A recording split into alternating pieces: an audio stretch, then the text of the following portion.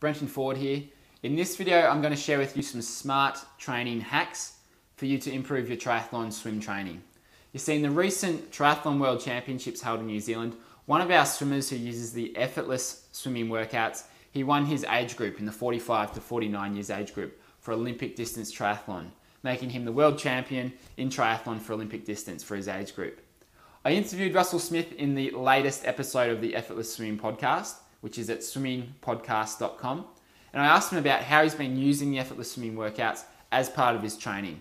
The differences between some normal workouts that you might have done before and the Effortless Swimming workouts is there's a few. The first one is if you're doing a very short warm-up and then going straight into main set, you usually miss out on being able to get the most out of your main set. Because if the body's not warmed up, if the heart rate's not up, then it can take a long time to get going in your main set and you miss out on the benefit of that. Whereas if you're warming up for longer and you're using some drills, you're doing some kicks, some scull, and changing your pace up in the warm-up, then you're ready to go for the main set and you can get the actual benefit out of the set for what the set is designed for.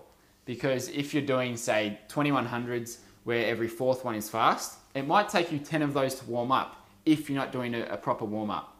One of the other things is if you're doing all of your training just with pull buoy and paddles, then you're going to build up a bit of strength, but you're going to miss out on some of the feel of the water. So if you're doing everything with paddles and pull buoy, then it's not the ideal way to improve your swimming. On the podcast, Russell shares how he uses the workouts in his own training program, where he gets emailed the workouts every month, he prints them off, takes them to the pool, and goes through the workouts. There's no need to take 15 to 20 minutes to think about what you're going to do for the session, and it makes it much harder to second guess yourself or take it the easy road and jump out early. If you've got the program in front of you, then it's much easier to follow through, finish it off, and work hard in the workout because it's been set by someone else.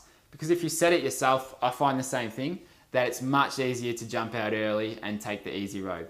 So the Effortless Swimming workouts are good if you train by yourself, or if you're a coach, or if you're just looking to find a different kind of structure for your workouts if you're not happy with what you're currently doing.